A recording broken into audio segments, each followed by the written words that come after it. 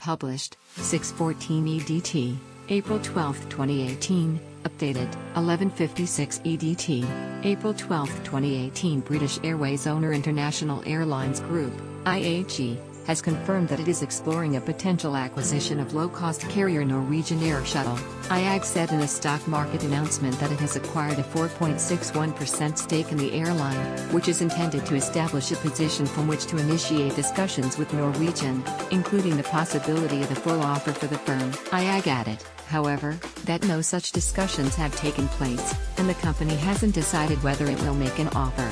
British Airways owner International Airlines Group, IAG, has confirmed that it is exploring a potential acquisition of low-cost carrier Norwegian Air Shuttle in a statement. The Oslo, Norway-based company said it had no prior knowledge of this acquisition, adding it had not been in any discussions or dialogue with IAG about the matter. Norwegian believes that interest from one of the largest international aviation groups demonstrates the sustainability and potential of our business model and global growth, it said.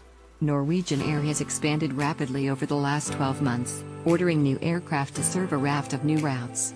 The firm has shaken up the long-haul market by offering flights at knockdown prices. Some of its most popular deals have included £69 flights to New York, Providence and Hartford in the United States, though its cheapest at the moment is around £120. As well as British Airways, IAG also owns Spanish low-cost airline Vueling and recently launched a budget long-haul operator dubbed Level. As well as British Airways, IAG also owns Spanish low-cost airline Vueling and recently launched a budget long-haul operator dubbed Level. Shares in Norwegian Air rocketed 18% in Oslo following news of IAG's interest.